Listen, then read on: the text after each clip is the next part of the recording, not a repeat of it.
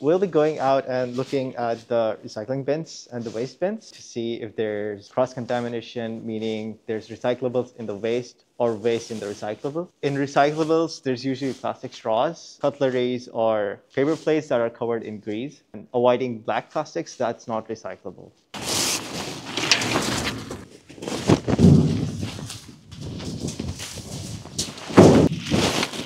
You can just pick one bag at random.